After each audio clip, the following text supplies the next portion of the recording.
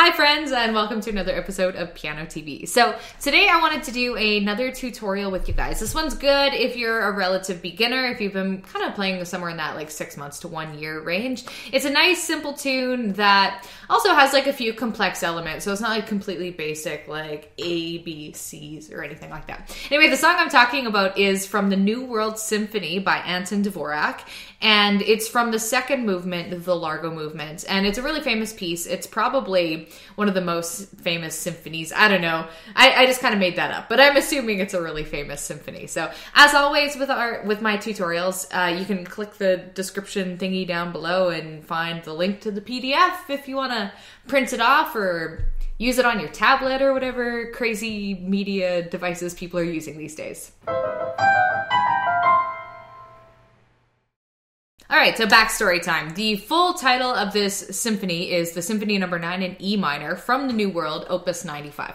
And most of us can just refer to it as the New World Symphony. The symphony was composed at the end of the 1800s by a guy named Antonin Dvorak, who was of Czech origin. And the entire symphony is about 40 minutes, so it's quite the ride. If you want to listen to it, I'll link it in the accompanying blog post, which you can find below if you want to see the whole thing. So what we're learning today is just a small fraction of the entire piece, maybe like a 1 minute chunk of the whole puzzle. Dvorak wrote the New World Symphony while he was living in New York. He spent a few years in the United States, and he spends most of his life over in Europe, but he was really influenced and inspired by Native American folk music, and that's one of the major influences he drew from for this piece. So maybe you'll hear like a little bit of folk music elements when we hop on the piano and take a listen.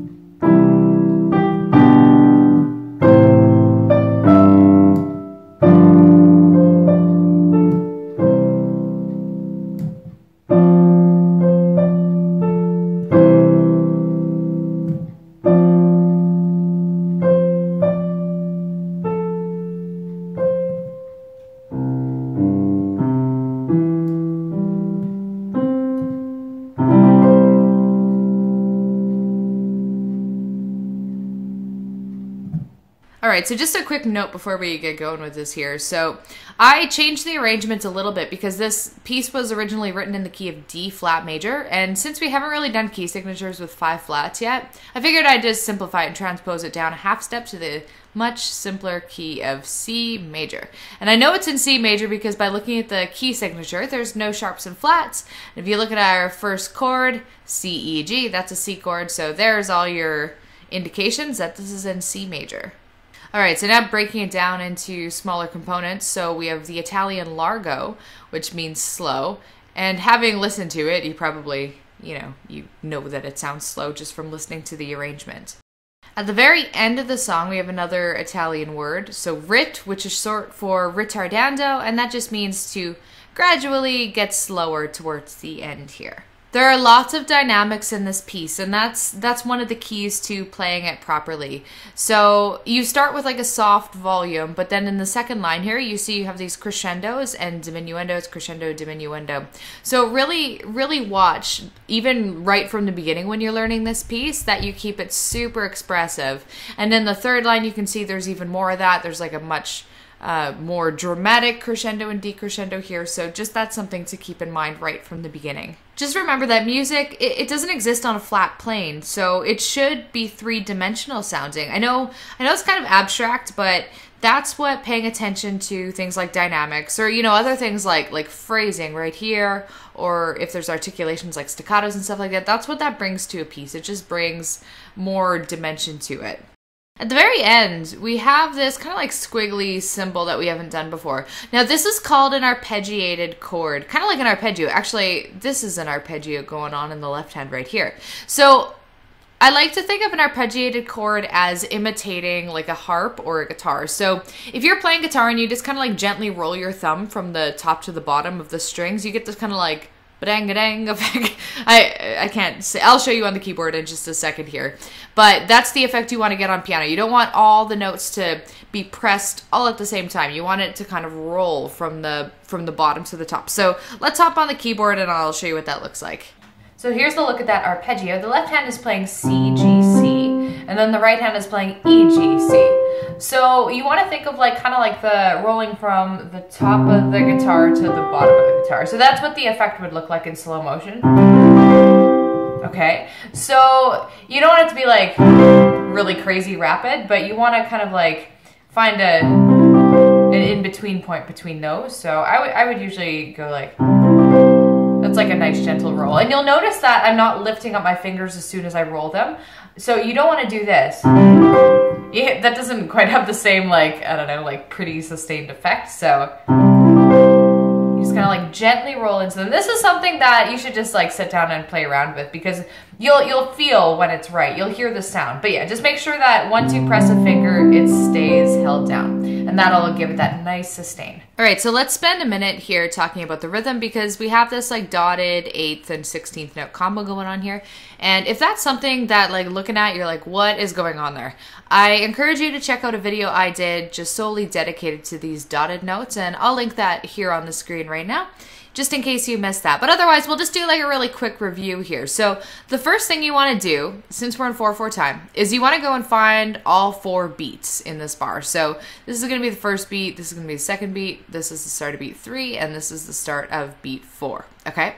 So since we have smaller units, like 8th notes and 16th notes, I want to subdivide this further because if we count 1, 2, 3, 4, that's a quarter note beat. So let's break it down into an 8th note beat. So that would be 1 and 2 and. So the and kind of like falls somewhere in the middle of this. So I'll put it right there. 2 and then same thing. The 3 and kind of falls in the middle and then 4 and at the end. All right, so now we have an 8th note unit. And I still don't think this is sufficient enough. I want the 16th note unit so that we know exactly where to play this guy right here, the 16th note. So to divide 1 and 2 and 3 into 16th notes, we go 1 E and a 2 E and a 3 E and a, I don't know why the E's and the A's other than kind of just rolls, kind of just rolls off the tongue a little easier.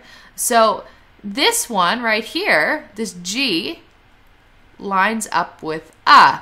So if I were to clap this rhythm and count it, just so you can kind of hear how it goes, I would go 1 E and a 2 E and a 3 E and a 4 E and a. All right, does that kind of make sense? And I like doing the 1 E and a instead of just like doing 1 and 2 and, because it makes it more exact, because otherwise you're just kind of like guessing where that beat. If you go 1 and 2 and it just more is left to the imagination and guesswork, and I'd rather be really precise with rhythm. I haven't indicated any fingering marks on this sheet music, so what I want you to do if you're learning this piece is I want you to figure it out on your own. And if you have any, what I usually do if there's no fingering is I'll just jot down maybe key fingers, like maybe the one that I start on. So maybe I'm like, oh, I should start on finger 3 here. And then any parts that might be confusing that you might not do the same each time might be worth writing in. So maybe right here I would be like, okay, I gotta make sure I get my thumb and finger 3 going on there. And if you print this off, I really encourage you to just jot down little finger markings for reference. In general, what our goal is in this song, and this makes it actually quite difficult, and this makes the fingering choices pretty important, is you want to have smooth phrases. So you want to play these slurs without lifting to the best of your ability. So make sure your finger choices are logical so that you could play this pattern without having big jumps in your fingers. The one part of this piece that it's actually quite tricky is where you have these left-hand parts where you jump from quite a high C chord to a much lower 2 notes, the E and the C. So I'll show you that on the piano, and we can kind of take a look at how I do the fingers for that and keep it smooth. Because what sometimes happens, it's tempting to throw in the pedal with a piece like this because pedaling can create the effect of legato, but I want you to try to play this one without the use of pedal to see if you can really actually keep it smooth without it, because pedaling is meant to enhance a piece, not to be a crutch for it, okay? So sometimes I think it's really good practice to, yeah, just play without a pedal to work on that legato tone without any extra help. So let's look at the piano on how I might accomplish that.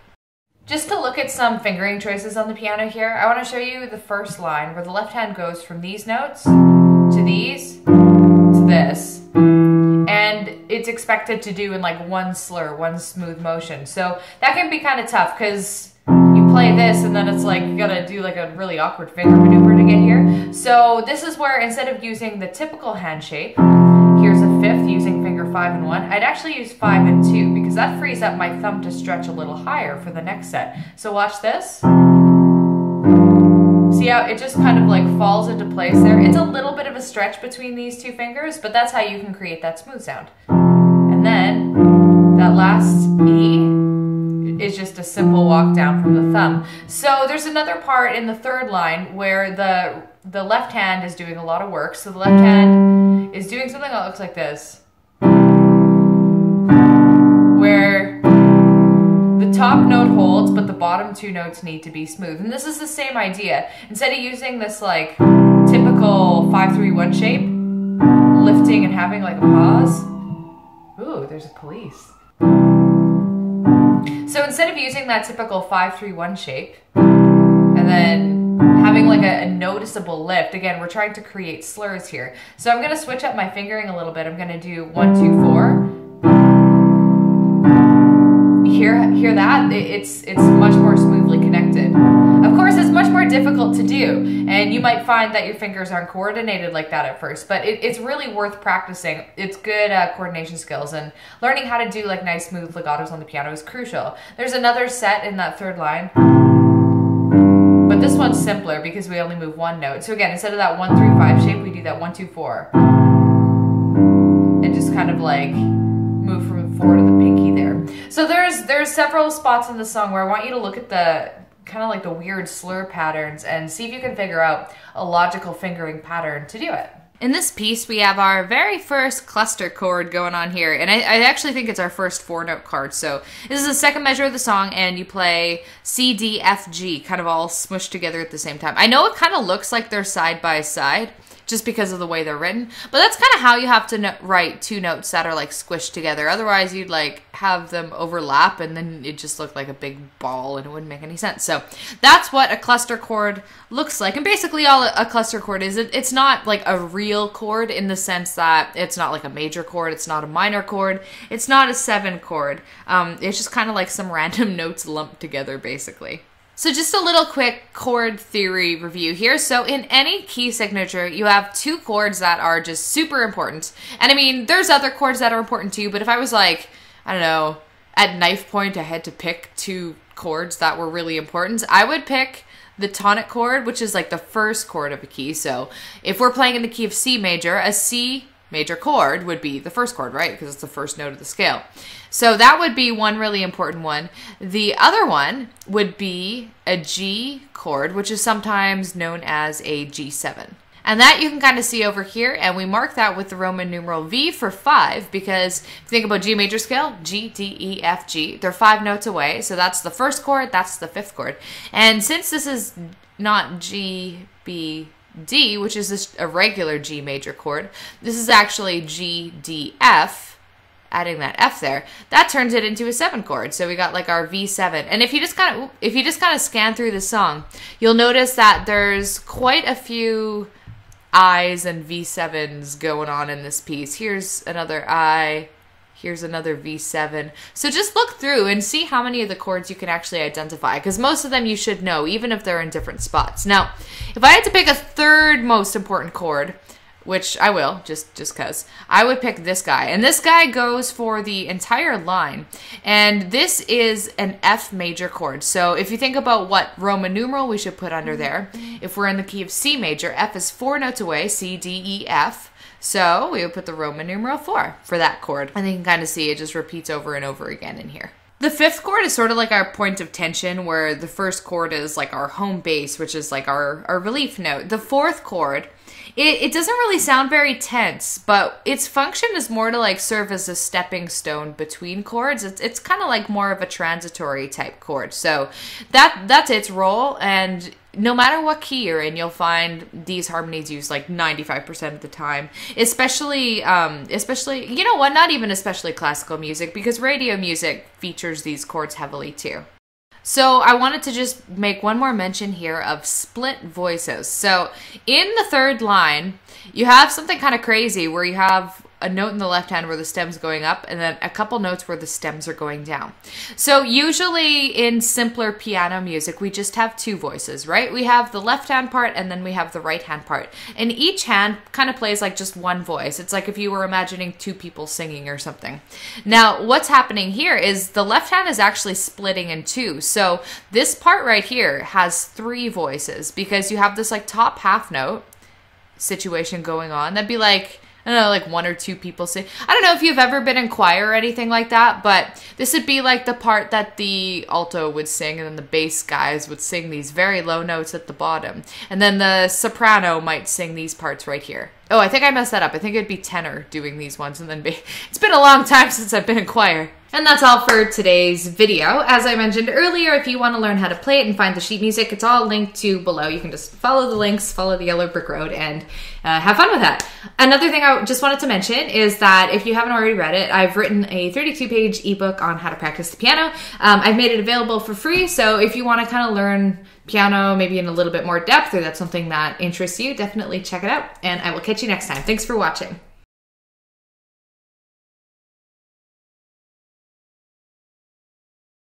Hi friends, and welcome to an